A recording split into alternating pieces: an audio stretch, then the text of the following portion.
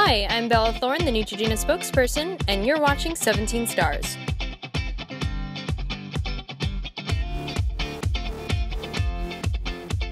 Girl power means to me sticking together.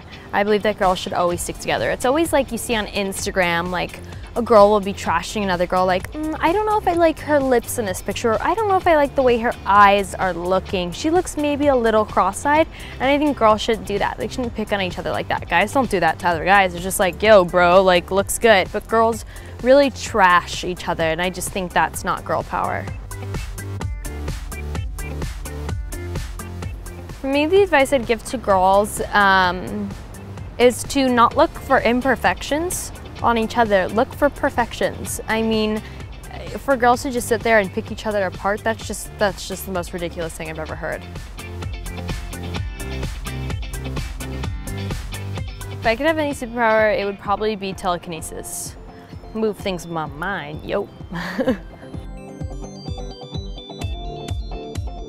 My best girl power pose is probably like